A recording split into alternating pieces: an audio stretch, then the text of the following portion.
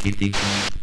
Kita akan bahas tentang komponen-komponen HP ya. Yang pertama adalah kapasitor dulu. Kapasitor HMD itu seperti ini. Kebanyakannya warnanya adalah krem, tapi bisa juga biru, bisa juga putih ya. Kebanyakannya tapi krem seperti ini. Dan ini di sini ujung-ujungnya itu ada lebih bulat ya. Agak kotak, tapi lebih ke persegi panjang. Tapi mau mirip ke kotak. Kemudian si kapasitor ini tidak ada tulisannya. Di atasnya tidak ada tulisannya. Kalau misalkan nanti seandainya kita akan mengganti kapasitor ini gimana? Karena kapasitornya rusak misalkan ya, dan nggak bisa diukur kan karena rusak. Nah, caranya adalah dengan menyamakan ukurannya. Kalau misalkan ukurannya sama ya udah berarti kita pasang aja. Kapasitor ini gunanya untuk menyimpan listrik. Jadi si muatan itu yang kita sebut dengan satuan kolom ya. Nah, ini akan disimpan di dua kutubnya ya, dan ini salah satu kapasitor yang bipolar yang tidak mempunyai polar, jadi bisa dibolak-balik. Dia akan menyimpan elektron, yang mana fungsi kapasitor ini diantaranya adalah untuk memfilter ya, memfilter. Jadi dengan adanya kapasitor kita bisa memfilter, juga bisa juga menguatkan ya, menguatkan. Bisa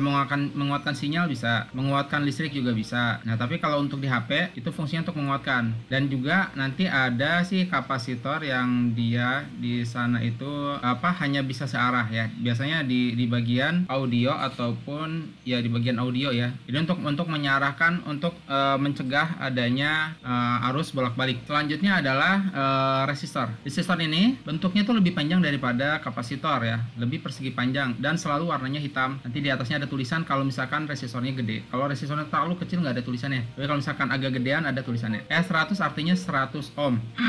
10R0 artinya 10, kemudian 0 di belakangnya ada 0. Jadi 10 ohm. 472 berarti 47 ada 002 di belakang, jadi 4700 jadi 4,7 ya, 4,7 kilo ohm. 2512 ini adalah kode. Jadi ini nggak bisa diartikan ohmnya. 473 berarti 47000 berarti 47 kilo ohm. 103 berarti 10.000 ya, 10.000 gitu ya. 10 kilo ohm. 2R2 berarti 2,2, R-nya diartikannya poin atau koma ya, 2,2 ohm. 0402 nggak bisa diartikan karena ini adalah kode. 0805 juga nggak bisa diartikan karena ini adalah kode ya. 103 berarti 100, 000 berarti 100.000 berarti 100 kilo ohm. Nah, seperti itu ya. Nah, kemudian resistor ini fungsinya adalah untuk menghambat. Jadi ada elektron yang masuk ke dalam sini dihambat dulu sehingga nanti ampernya terhambat oleh resistor ini gitu ya fungsinya. Kemudian lilitan ya. Lilitan juga bisa disebut dengan coil.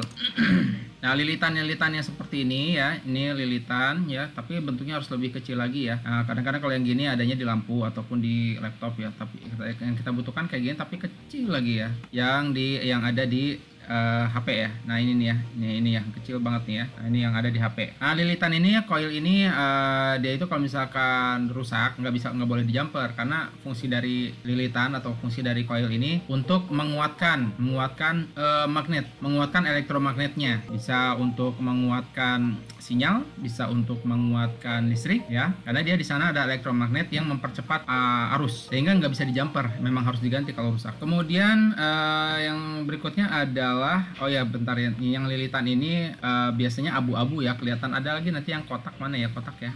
Nah, ini ya, ini bentuknya kotak. Nah, ini nih ya, ini yang biasa di HP nih. Nah, bentuknya kotak-kotak ini nih. Nah, gitu. Jadi kalau misalkan ciri lilitan itu biasanya bentuknya kotak, lebih kotak daripada kapasitor, lebih kotak daripada kapasitor. Kapasitor masih ada persegi panjangnya. Kalau ini lebih kotak lagi dan hitam semua ya gitu ya, hitam semua atau abu-abu lah ya. Nah, ini biasanya yang ada ini seperti ini biasanya. Bukan yang seperti ini ada, tapi ini ketutup. Jadi nggak kelihatan kabelnya nggak kelihatan. Nah, jadi yang ini seperti ini tertutup ya. Kalau misalkan bulat juga bulatnya nggak kelihatan kabel. Yang berikutnya adalah diode. Diode itu fungsinya adalah untuk menyarahkan arus, menyarahkan gelombang juga ya. Dia itu hanya bisa mengalirkan arus satu arah. Jadi arus itu nyedot dari anoda, nyedot elektron yang dari katoda, sehingga yang masuk dari katoda bisa bilang katoda untuk negatif, anoda untuk positif ya. Nah, ini misalkan ya. Nah, ini anoda, katoda, ini lambangnya seperti ini ya, namanya seperti ini. Jadi yang ada garisnya ini katoda atau min, anoda atau plus, yang nggak ada garisnya. Nah, ini kalau misalkan di SMD ini garisnya seperti ini ya, garis-garisnya seperti ini. Nah, jadi si anoda ini akan nyedot atau arusnya dari sini ke sini, tapi elektron mengalirnya dari sini ke sini gitu ya, berseberangan. Jadi di sini untuk masuk ke lembah gelombang, yang ini untuk masuk puncak gelombang gitu ya. Dan ini dengan adanya dioda ini nanti listrik itu jadi searah. Yang tadinya AC jadi DC. Nah, jadi makanya nanti ada yang dioda disambung-sambung menjadi 3 atau 4 ya. Kalau 4 disebutnya dengan dioda berikutnya, ini yang 3 nih ya. Nah, ini contoh yang 4 ya. 1, 2, 3, 4 nih, ada 4 nih. Jadi dia masuk AC, keluar DC nanti ya gitu ya. Ini dioda bridge sebutnya. Oke, dan di sini di dalamnya ini ada katup.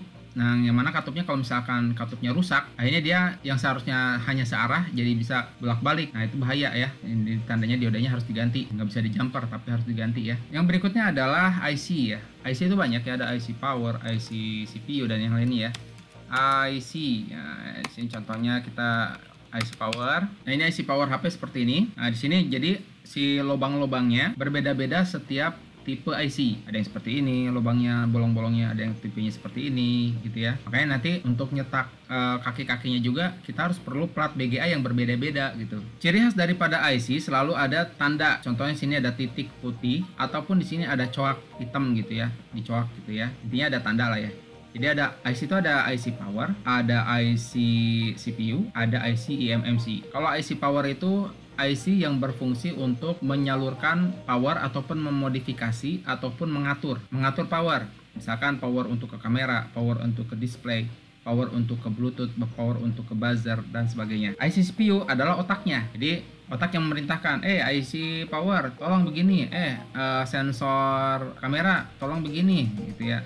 Sensor ini apa namanya, baterai, coba deteksi baterai ada apa enggak gitu ya. Nah, itu IC CPU itu otaknya. Adapun IC eMMC itu adalah harddisknya ya, yang menyimpan semua data-data termasuk Androidnya. Androidnya itu ada di IC eMMC, atau eMMC itu yang menyimpan sistem operasi Androidnya, yaitu SD cardnya.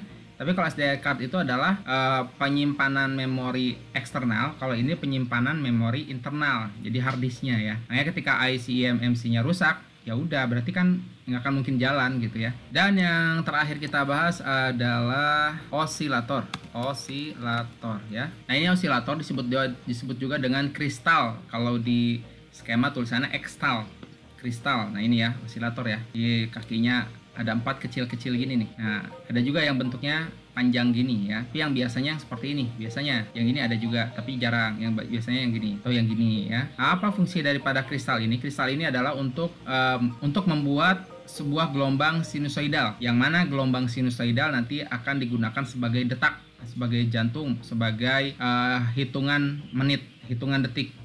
Jadi tek tek tek tek gitu ya. Jadi dengan adanya denyut di jalur aktif, maka bisa mendeteksi ketika ada data yang seharusnya kan tak tak tak. Nah, terus kemudian berubah karena ada sesuatu, berubah jadi tak tak tak tak tak.